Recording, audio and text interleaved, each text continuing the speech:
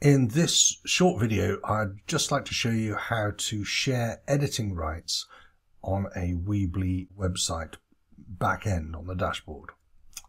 So first of all, you need to get to the to your Weebly site, which, as you'll know, is now owned by Squarespace, and so you probably signed in through the Squarespace sign-in page, and you get to your Weebly editor. So go to the website editor / builder that you'll be familiar with. Okay, this is a website that I did earlier. Go to settings. Okay, and then as you can see, you've got a variety of different options under settings. Go to editors, which is this one here, and there's a list of editors. And if you need to share your editing rights with somebody else, you just click on Add Editor. So here you can see we've got admin, we've got author, we've got dashboard. Now, author and dashboard sharing just specific things like the ability to edit certain pages, etc. you can do, which is obviously nice, but you can only do that with a higher package than some of the other packages.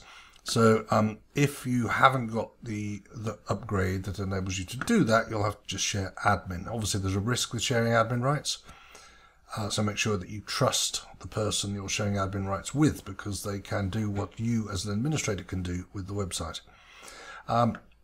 And once you've done that, you've got email and a message, you've chosen the permissions, and then save editor. And obviously, if there was an email and what have you in there, it would save. And then you'd have a list of your editors here, and they should be sent an email. But if you want to check to see whether they've seen it, you can click on here and you can go through,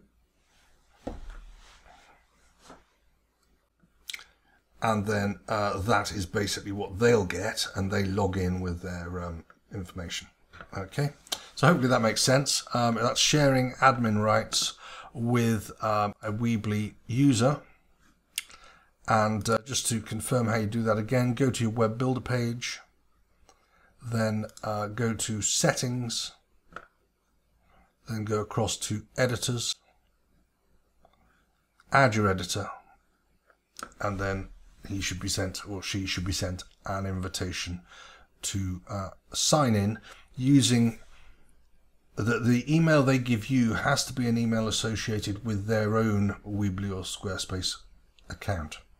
So if they haven't got a Weebly or Squarespace account, they'll have to set one up, set up the Weebly account, because obviously Squarespace own Weebly, but set up the Weebly account until they tell you can't do that and you have to set up Squarespace, and then send that email to you as the administrator. Then you add that email as somebody with admin rights on Weebly, then when they sign into their Squarespace account, they'll be able to access your website as one of the sites they've got access to as an admin. Okay, so that is that. Hopefully that's useful. See you soon.